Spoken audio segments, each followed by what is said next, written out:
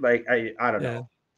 So we're going to start with the NFC. Where dealer's choice here, Maddie? Where do you want to start in the NFC? Which division?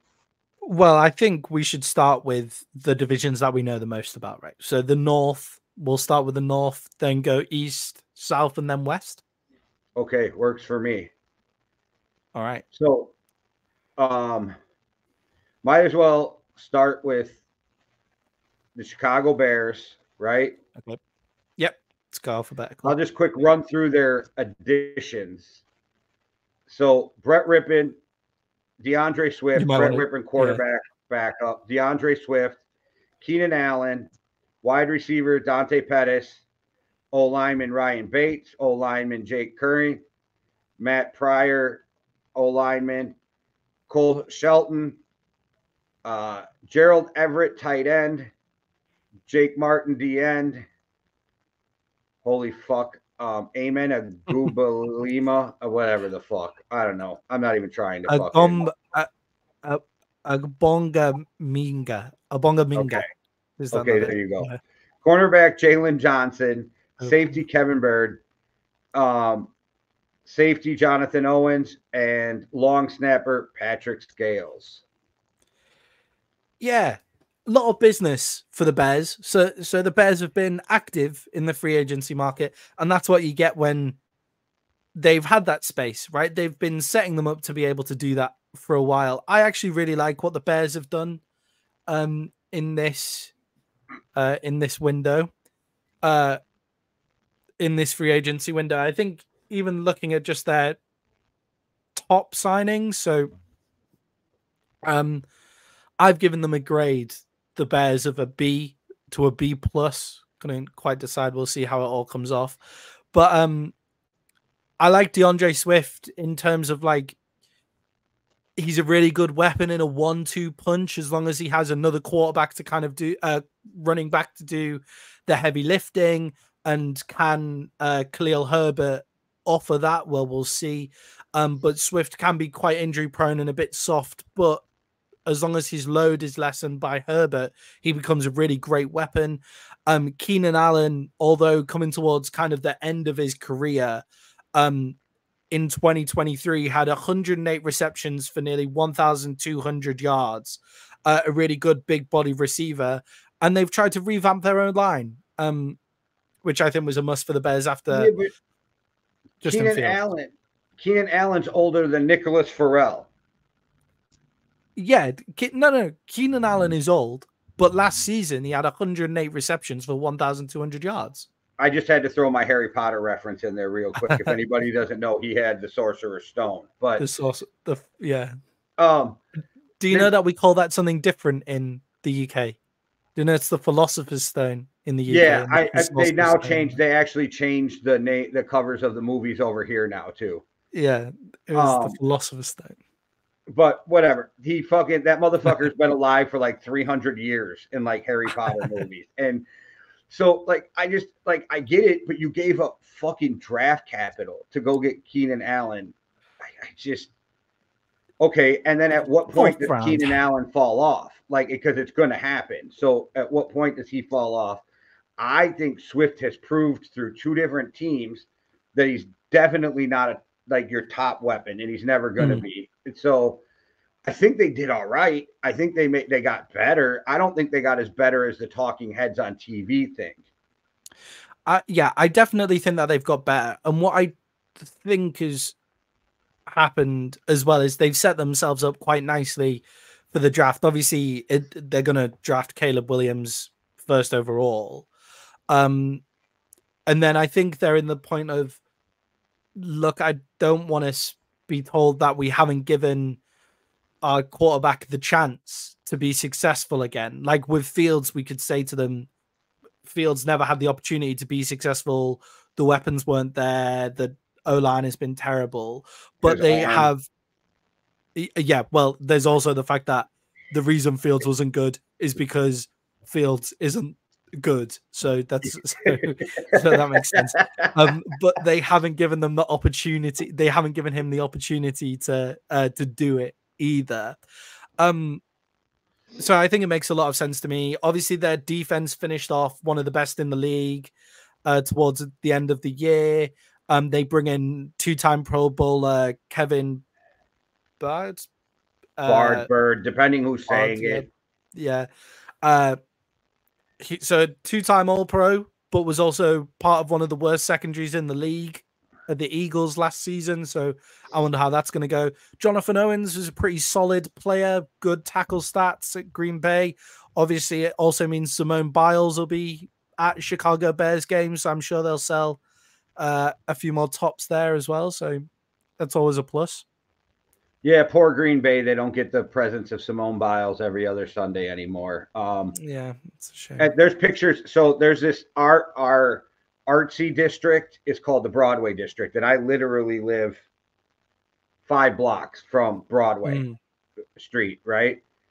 There's pictures of her and Taylor Swift walking down the Broadway district, which is wild to me in Green Bay. Like her and Taylor Swift in Green Bay walking down a street 5 blocks from my house. It's wild to me. Yeah, but Chicago gets that with everybody, so they don't need right. So that's why I said poor Green Bay. Yeah, poor Green Bay. They get to lose. Yeah.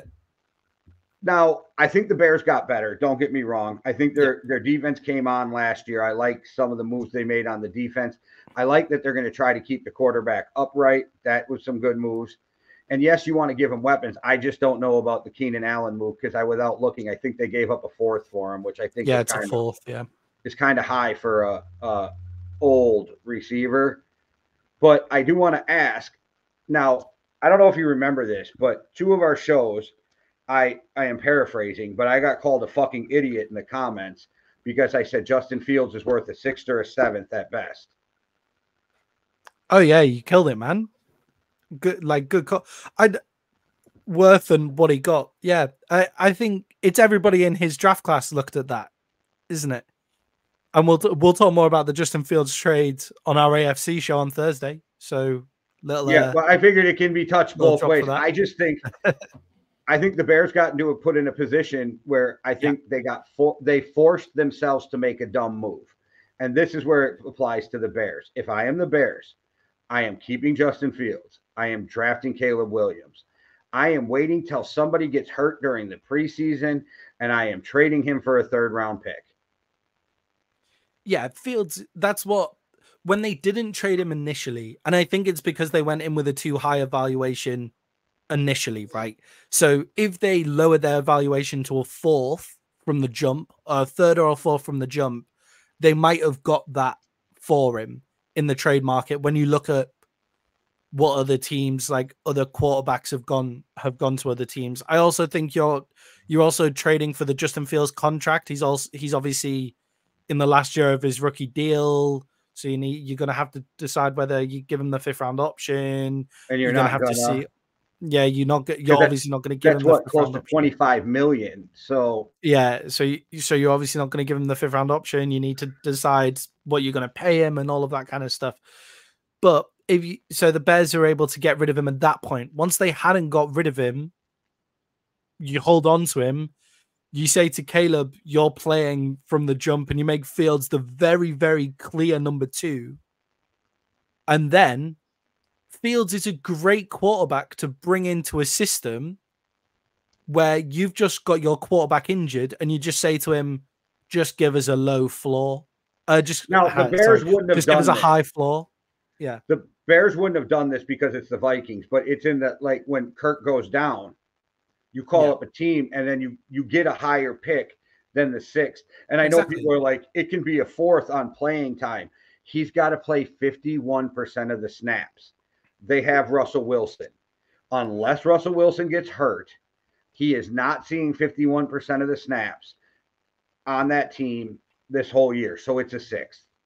Yeah, it's such an interesting quarterback situation. We'll get to that on Follows Thursday, on Thursday. I love the Russell Wilson signing for the Steelers. So, but yeah. So I give the Bears a high C or a low B. Like, I don't think they did horrible, but I think the talking heads are wrong, not the Bears, if that makes sense. Yeah, because I think I give them a B to a B plus. I think I like the Keenan Allen trade a lot more than you do. I think Keenan Allen becomes very good.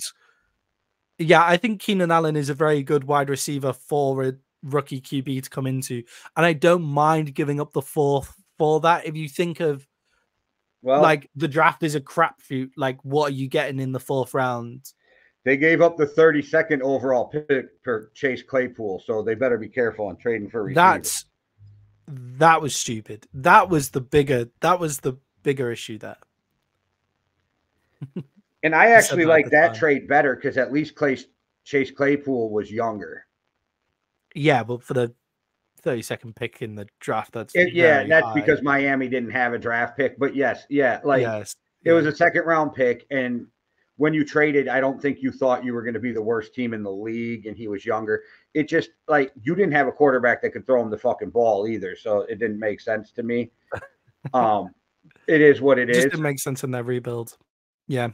But let's talk about the Detroit Lions, man. Man, we're going to talk some Lions, man. So Yeah. the Lions got what we're going to say. Sorry, Maddie. No, I was just going to say for me, the Lions have kind of gone into the mode of keeping players, right? They've basically said, we had a successful season last year.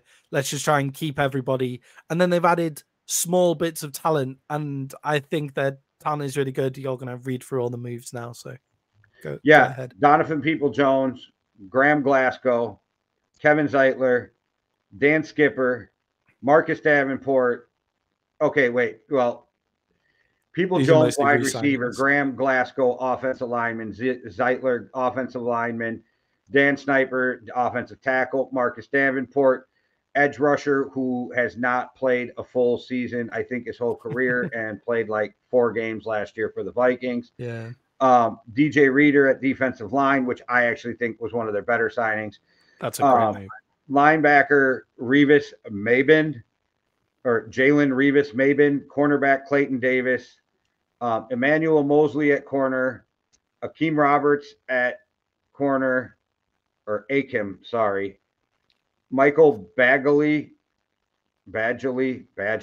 kicker, and Scott Daly, long snapper. Nobody knows anybody but like 2 long snappers in the whole league. So there you go, guys. Yeah, a lot of teams been signing long snappers. I like People-Jones. You hold on to him. I think Zeitler was a good signing. I like Dan Skipper is a decent signing. I think DJ Reader was their best signing of the bunch. And then they traded for Clayton Davis. Was that a trade? Yeah, it was a trade. Yeah, trade with the Bucks for a 6th round pick. In exchange for a 3rd round pick. Okay. Yeah. So they swap picks for the 6th and the 3rd, and they swap Carlton Davis as well.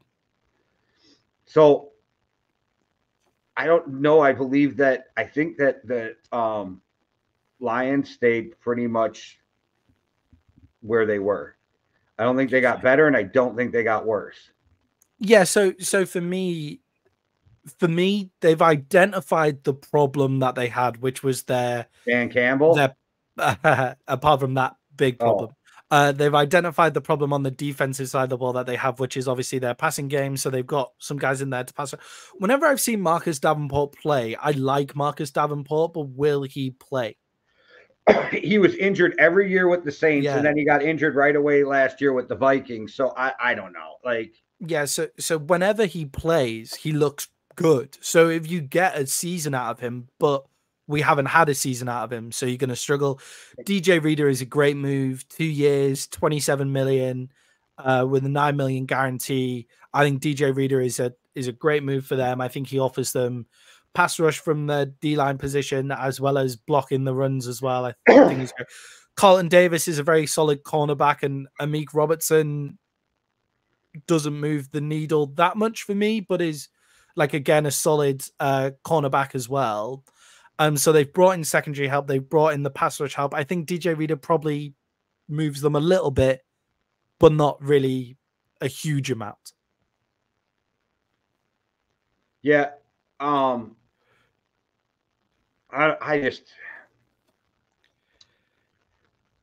said it last year, and I truly believe it. I think that they're going to fall back. I think that Lions will fall back. I don't think they're going to be as good as they were last year.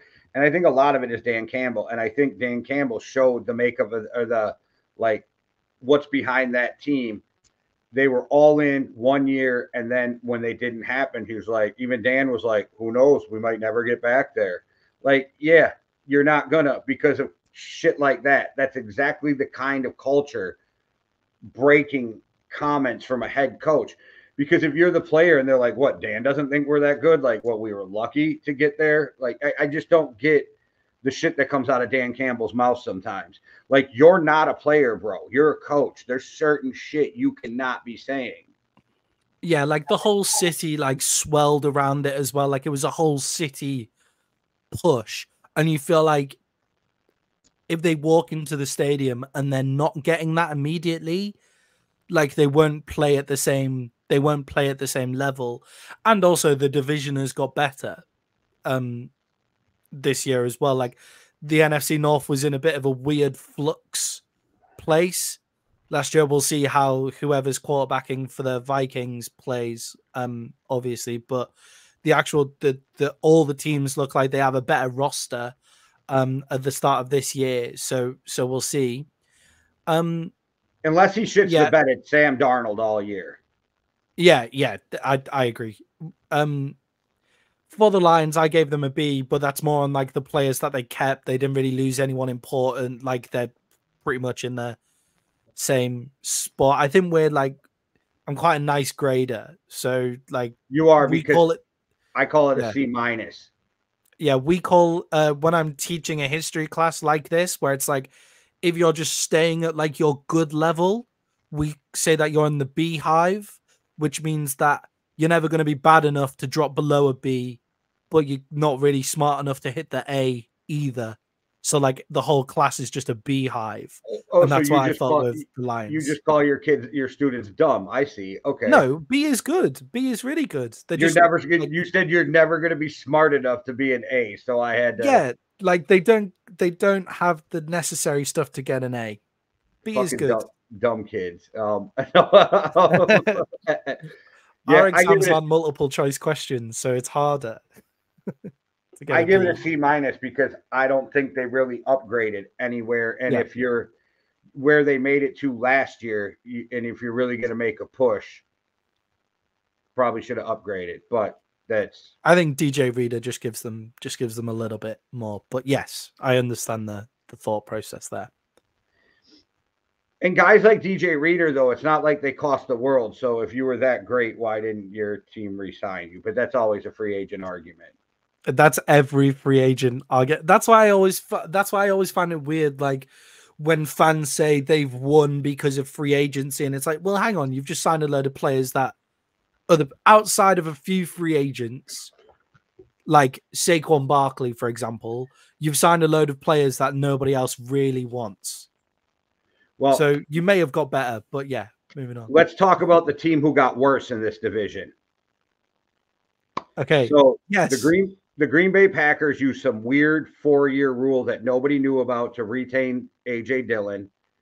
Then they make a lateral move to pay Josh Jacobs more than Aaron Jones, which I actually think Aaron Jones is probably better, but at best we'll call it lateral. We'll call it a wash, right? Then Aaron Jones was better last year. Huh? Aaron Jones was better last year. Yeah, at the end of the year, that dude was fucking amazing, right? Yeah, he was unstoppable. And so I love Josh Jacobs, too. This isn't a shot at Josh Jacobs. I just think you had a better running back in the building. And they're like, it's a 4-year deal, but it's really like 4 1-year deals if you read the contract. The Packers can get out of it without barely any repercussions after every year. They re-signed Tyler Davis. Yay. They re-signed Eric Wilson. Okay, that was good. You re-signed Ballatin. And then here's the thing. So Xavier McKinney, best signing they did. That's actually an upgrade. I will give them that. But then you go and sign Greg Joseph. Take it from me, who has been with Greg Joseph for 3 years now. I don't know what the fuck you're thinking. The guy is money over 50, but can't make anything under 40. So good luck with that. And now you're going to put him in Lambeau Field where that wind is whipping. Like he's not even in Minnesota's dome anymore. Yeah, that was dumb as fuck. I always think kickers in the NFL is just strange now because Brandon Aubrey's coming in. They're the most popular sport in the world is about kicking a ball. So, like, I understood for a while, oh, the 32 kickers in the NFL are the best 32 kickers, but actually, they're the kickers who decided to play American football. The actual best kickers are in a totally different sport. So I feel like you could go grab kickers from other places to replace this pool. I had an argument thrown at me by an Aussie yesterday about how many punters from rugby are in the NFL. And I said, are you really trying to compare punters to NFL athletes? Yeah, it's not the same. That punters, the NFL should be hiring more punters from sports like Aussie rules football, rugby, and all of that. 100%, because then your punters will also be able to tackle and be athletic and do all of that.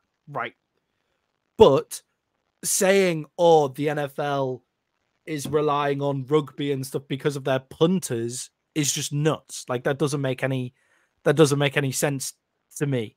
But for me, the best kickers are in other sports. So the idea that you have this school of kickers who all just seem to rotate from team to team to team. My idea is if you failed in one team, how much better are you going to be somewhere else? Now, I don't think Greg Joseph is as horrendous as you. I think you have a lot of like hurtful memories attached to Greg Joseph.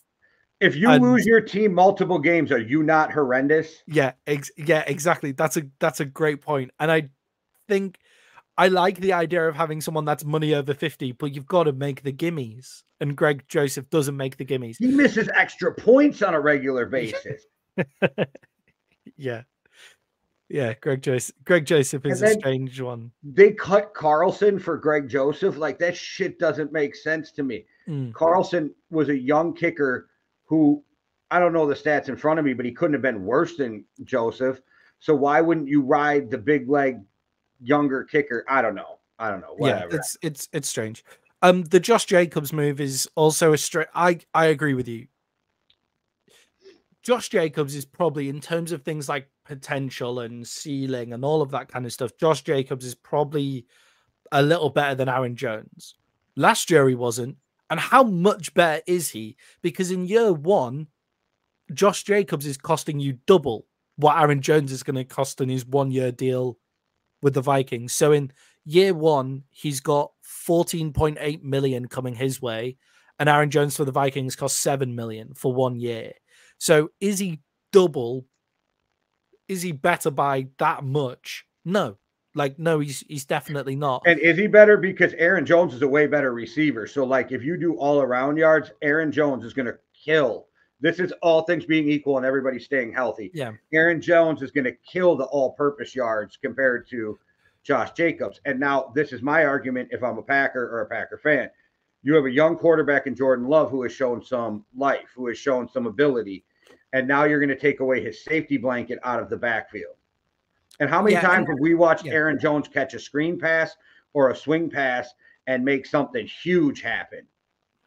Aaron Jones basically won them a playoff game against the Cowboys. Like, he won them a playoff game on his own back. Like, everybody's like, Jordan Love. John Love has to hit open receivers because everybody's in the box stopping Aaron Jones. And Jordan Love has proved himself last year. Like, he played really well. We'll see how he does this year. But I still don't know what he is, but he showed me something. Like, that's he's shown us something. Like, we know he has something. He's an NFL we didn't quarterback. know that he had at the start of the season. Yeah, definitely, 100%. I just don't know how good of an NFL quarterback yet. Yeah, and 100%. For me, the sky's the limit, but the floor's the limit too. Like, if you get what I'm saying with him, like, it could go either way. I just need to see more. But that's not shitting on Aaron Jones. But why would you take his safety blanket away? I don't understand. Yeah, I didn't get it. And Xavier McKinney is a really, really good free agency signing. You get a really good safety at the age of 24. So he's just reaching his prime. Like, really, really good signing for me. But for me, it's what the Packers didn't do. So they have this young team, this like crazy young team. Where's the vet experience to get you over the line if you're the Green Bay Packers? Like, all of those young teams need AJ Dillon, some But yeah, all right, needs a veteran experience. You need veteran experience to get you kind of over the hump, like get you over the line. Like, what did the Eagles have in their Super Bowl winning team, or the team that most recently got them to the Super Bowl? Well, yes, they had loads of young talent. They have Jalen Hurts down at upper quarterback. They have AJ Brown. They have Devontae Smith. But what else do they also have? Jason Kelsey. They also had Darius Slay. Yeah, Darius Slay. They have all of these players that have been there, done it before. The Chiefs, you have, like, obviously Patrick Mahomes has now been there, done it before, but in his like first Super Bowls, you have Patrick Mahomes, but Andy Reid is not even the coach in the Packers, is an experienced veteran coach in getting them over the line. So they could have done with adding some vet experience for me. The Packers, I've given them a C. I guess the only thing I'll give the Packers is there's still a lot of time after the draft to pick up some veteran guys if that's what you're going to do. Yeah, I've given them a C. I think Xavier McKinney lifts it up, and I don't think they wanted to add many free agents this year because obviously they have this young team. Yeah, that's not what they do either, but it's still. Yeah. All right. Well, let's talk about, and you guys can call me a homer. I'm okay with it, but this is one of the teams I think did the most this year with what they had, and I think people are finally seeing Kawasi's vision come to fruition after dumping big contracts last year and this year. And I know a lot of Vikings fans were upset because they were big names, but if you look at it, we get rid of Eric Kendricks and then he falls off completely. We get rid of Anthony Barr falls off. Now, Danielle Hunter is not going to fall off, but he was going to be 30. He's getting $50 million guaranteed, and I think Jonathan Grenard is a perfect replacement for it, and I love what they did. To me, the big thing comes down to is how Sam Darnold going to play because of Kirk Cousins going, but let's run through this quick. Quarterback Sam Darnold, running back Aaron Jones. We re-signed Brandon Powell, which if you're not a Vikings fan or Maddie, you probably don't understand like how big that is. Great move. Trent Sherfield, I think, was a great pickup for your 4 or 5 receiver because that's where he's going to be on your depth chart. Johnny Munt, I thought, was a great re-signing because he is universally known as the best third string tight end, which is a weird thing for people to say, but okay. Yeah. Quisenberry, they needed to re-sign because he played 4 positions last year as a backup for them on the offensive line, so that's good. They needed to do more on the offensive line. I could argue that. Dan Freeney, I think that's just a depth move. I just don't really get that, I'll be honest. But here we go to Jonathan Grenard, 4 years, $76 million. Way cheaper than Danielle Hunter. The guy put up 12.5 sacks last year. He's young. He's coming, and he's been just ascending every year since then. Andrew Van Ginkel was an amazing signing who Flores drafted. This guy can play all over at any position. Jihad Ward is a guy you're going to bring in to you're going to bring him in on running downs, and Jerry Tillery you're going to bring down in passing downs. So they got 2 guys that cover needs that you would most likely rather have in one guy. Jonathan Bullard, we had to re-sign him because we needed the depth. Jonah Williams is a good another depth piece. Brian Cashman is way better than he is. Anybody who's wondering, he is a younger, faster Eric Kendricks. So that was a great move. And then you can go through Hill was an okay signing. I'm not sure how I feel about the Shaq Griffin signing because I feel like that's just a depth move. And then I have no idea who this John Parker Romo is that played in the XFL last year, but that's a kicker. Should we see if we can find out some of John Parker Romo's stats? It's something about that he has this booming leg. I guess he has this monster fucking leg. That's all I know about him. Brandon Aubrey 2.0. I was hoping you knew more about him. I didn't, and he played in the USFL or the XFL or the USFL. I don't even remember which one. Wait, it had to be the USFL, right? Because the XFL is just coming back now. I don't remember. Yeah. Let's have a look. John Parker Romo. I did fuck with Chicago last year. I did fuck with people in a group though. After Kurt signed, they signed this kid, and I was with the Atlanta, and I started posting in the groups. The Vikings signed Romo. Yeah, I was thinking that. Like when I first saw his name, I was like, "Oh, that's It's an interesting conclusion. Oh, right, okay. He can apparently drill a 73-yard field goal. Okay. Okay, cool. There's videos of him like nailing 73 I don't have a yarders. problem with this though, just because Greg Joseph was so bad.